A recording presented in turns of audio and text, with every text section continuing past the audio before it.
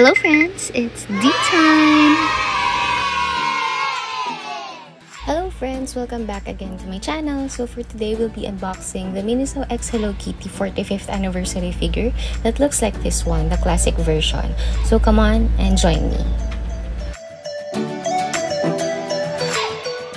So actually, nabuksan ko na tong box na to. Well, not me, pero yung shop na pinagbilang ko nito. So as you can see, open na yung box. And then, kasi I asked if I could get this kind of figure. So, yun yung classic figure para assured na yun ang makukuha ko. So, itong blind box series na to has 14 figures and I only need the classic one. So, very thankful ako dun sa store na napagbilan ko nito at pinagbigyan nila ako sa gusto ko. Yay!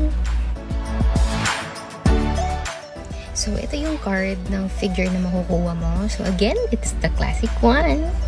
Though, medyo lukot na siya. But, it's okay. No problem.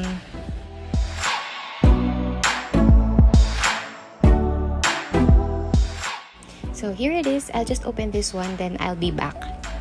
Ayan. So, bukas na siya. And let's see kung ano yung laman niya. So, first, meron siyang stand. And then, oh! So, hindi pa pala siya assembled. So, ikaw mismo ang mag-a-assemble ng head and then the body. Doon pala sa unang figure na nakuha ko, which is yung yellow, mas manipis yung stand niya compared dito sa ngayon na mas makapal siya. So, wala naman ng laman yung plastic. So, let's put this aside and assemble the parts. This is what the stand looks like. So, it has Hello Kitty on it na nakasulat. And then, on the bottom part, yung Miniso naman. Siyempre, bago natin malagay yung figure sa stand, we have to put together the head and then the body.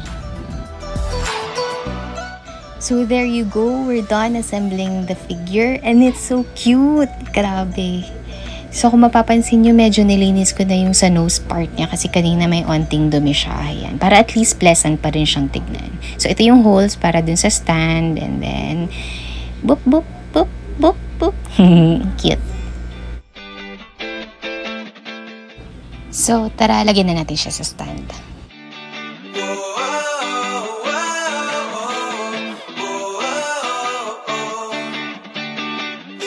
So, there you have it, the Hello Kitty X Miniso 45th anniversary figure.